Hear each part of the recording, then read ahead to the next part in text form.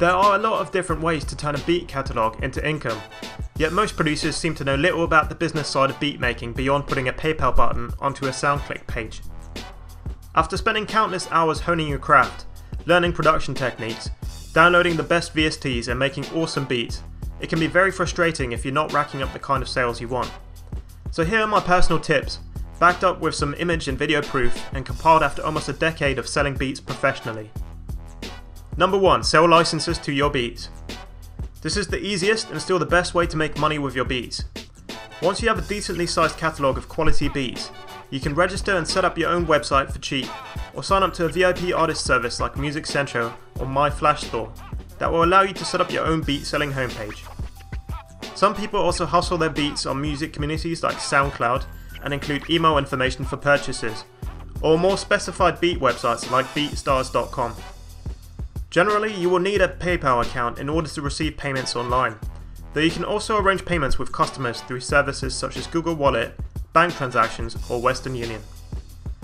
Most producers sell licenses according to 3 main categories: lease license, exclusive license, and sync license. Lease licenses are non-exclusive licenses with a limited sales cap. This means that your buyer can only sell a limited number of digital downloads of physical albums, usually around 2,000 to 10,000. Your beat can be leased to an unlimited amount of buyers as you retain the rights to your beat. Lease licenses are sold by producers anywhere from $1 to $50, with an average of around $25. It is common practice to also offer premium lease licenses, where buyers are given the option to pay a little extra to receive separated instrumental track lines of your beat and/or to sell more units. Exclusive licenses, on the other hand, are full ownership licenses, usually with an unlimited sales cap. They are therefore sold to only one customer, and the beat is subsequently marked as sold. Naturally, they will be priced a lot higher, anywhere from $50 to $1 million if you're Timberland. The final license type, which is ignored by the majority of producers, is a sync license. While lease and exclusive licenses are targeted at recording artists, sync licenses are for media professionals and broadcasters such as websites, movies, TV, or video games.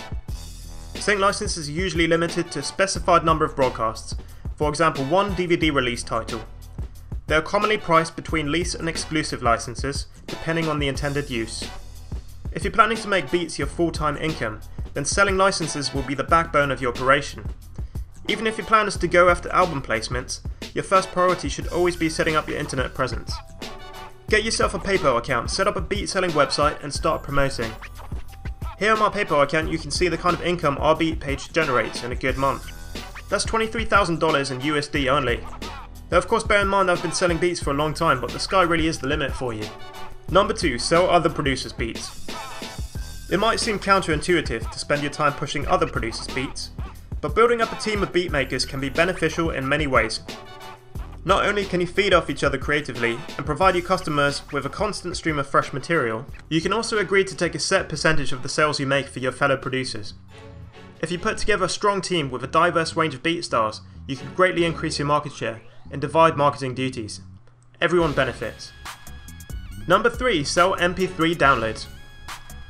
A lot of producers neglect selling MP3 downloads to their beats, opting instead to give out free downloads, or not to allow any downloading at all. However, giving out MP3 downloads for 99 cents or $1.99 for example, can actually be a great additional revenue source. Essentially this is free money, as you can make it clear to your customers that the MP3 downloads are intended for non-profit use only. There is a big market of music fans and casual artists who might enjoy just listening to your beats or recording on them for demo or personal use, without wanting to invest the 20 odd bucks for a commercial lease license. If you're worried about the safety of your beats, you can always tag them and tell customers that untagged versions are only sent out with lease or exclusive licenses. This is a fair deal for everyone, as your listeners will still get to enjoy and or trial your beats. MP3s can be sold through a number of online vendors such as iTunes, Amazon, or the SoundClick MP3 store. Number 4. Make beat tapes.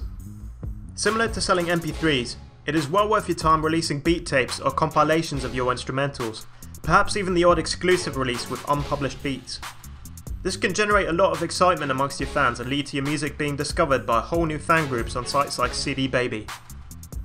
Over the years I've released a number of compilation albums and published them all via CD Baby. The site is really useful. As well as selling your music through their own website, they will distribute your songs to all their digital partners such as iTunes, Amazon, MySpace Music or Rhapsody. What's more, you have the ability to enter all your songs into sync licensing deals via Rumblefish, which can potentially earn you even more money if your beats are used, for example in YouTube videos. CD Baby have paid out almost $10,000 to me so far, and as they add more and more digital partners, the monthly checks seem to get bigger and bigger. Number 5. Become a YouTube partner. Becoming a YouTube partner, and subsequently having sponsored advertisements displayed in your videos, is more of a long-term strategy, as it will take you a while to get to a point where you're making decent money. Unlike before though, anyone can monetize videos now, which basically means you will have Google Ads displayed before, during or after your videos. You will need to have signed up to an AdSense account, and will earn a percentage of all ad revenue generated in this way. If you regularly update your YouTube channel with interesting content and get a lot of traffic, this can potentially be a really big earner. If you don't really have the time to make a lot of interesting videos, even just uploading a couple of beat videos a month, that is a video of a beat playing over some kind of static background image, could earn you a tidy sum. Personally, my channel has made over $11,000 in that way so far. Number 6. Get a TV placement. Getting a placement in a TV show, film or video game can be an arduous process. There are thousands of producers out there submitting their material to placement opportunities on a daily basis. However, if you regularly network and build relationships with media professionals, companies and agencies, you will eventually persevere and the spoils will be worth the toil. While you won't necessarily be paid a large sum upfront, the royalty payments are where producers really make the big bucks. In order to benefit from this, it is essential that you are registered with a royalty collection association such as BMI, ASCAP, CESAC or PRS. TV stations in the US in particular pay out large sums just for short music segments in their programming. My last quarterly royalty check from the PRS was for a single placement on CBS Sports, and that was something around $4,200 for 30 seconds of a beat. That's not too bad, right? Number 7. Get your beats on internet radio. Getting your beats onto a regular radio station can be pretty hard, as by and large stations are only interested in full songs. However, internet radio stations are a different matter. A lot of people enjoy browsing stations like Pandora or streaming websites like Spotify for instrumental music, and this is where it gets really interesting. Pandora and Spotify both share out their profits amongst members according to the amount of plays your music receives. You do have to jump through some hoops to get your music onto online radio stations or streaming sites, but if your beats prove popular, this can be a nice little side earner. Pandora just recently announced that they send over 2,000 artists more than $10,000 a year. Artists like Drake and Lil Wayne even make $3 million a year. Number 8. Make a drum kit. A lot of producers have recently taken to the idea of packaging and selling their own drum sounds for other musicians.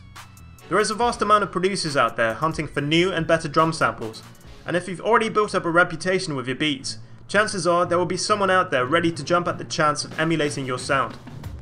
Putting together a drum kit can be fairly time consuming, but if done correctly it can be a worthy investment. You can sell your kit on your own website, or even better, find the most popular drum kit websites out there and partner with them to retail your products.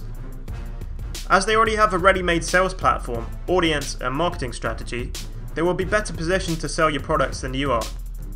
Be prepared though, most vendors will take a 50% cut of sales. This is pretty normal. Personally, I've always sold my kits through websites like producerloops.com, and as you can see, through them alone I've earned around $3,700 in commissions so far. If you get your kits on a couple websites like Producer Loops, Modern Producers or the Music Central Marketplace, that could be a great side income for you. Number 9. Submit your beats to music libraries. There are a big number of music libraries and stock music websites online, ranging from general sites to industry-specific sites for film music, ad music or video game music. When you upload your beats to these sites, you will usually have to enter into non-exclusive sub-publishing agreement, which basically means you are signing over the right for those websites to make money with your music in exchange for a profit share. They will usually charge somewhere in the region of 50 to 75%, so that's a pretty big chunk. However, a lot of producers make a good amount of money licensing their beats through websites such as Pump Audio or Audio Jungle. The customers of these sites are usually video creators, advertisers or website owners.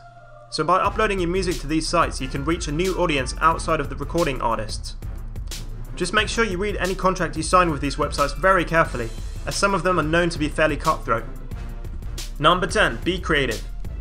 Okay, so this last one's a bit of a cop-out, but what I'm trying to say is that there are an endless number of ways in which you can make money from beats, You're certainly not limited to selling licenses through a website or hustling your beats to artists for placements. There are many other avenues I haven't covered in this list, and probably a whole lot more I've never even thought about. You could run song contests for artists with a paid submission, for example, like we did here earlier in the year.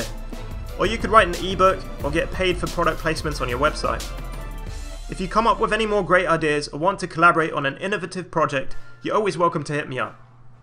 That's all from me, AD. I'll see you next time.